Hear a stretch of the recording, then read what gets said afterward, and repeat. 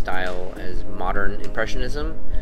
So Impressionism is the idea of, you're making something that's sort of an impression of the place, more of the feeling, how it's affecting you.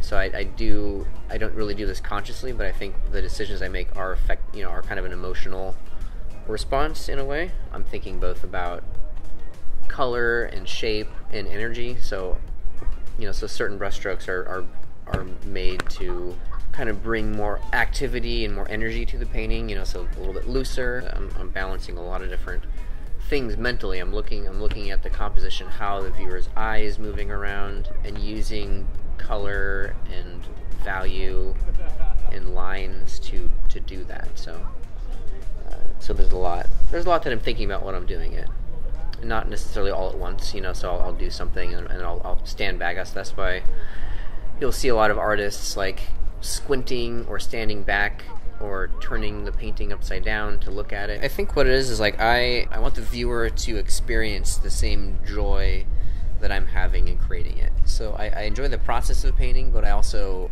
obviously I want it to be enjoyed by others since I'm enjoying it, and so I enjoy seeing people react or connect to something about it. So I ultimately do want people to connect to my art in a non-specific way, because people, like I said, that's ultimately the goal, is I want someone to connect to that and want to put that up on their wall so they can experience that on a daily basis, right?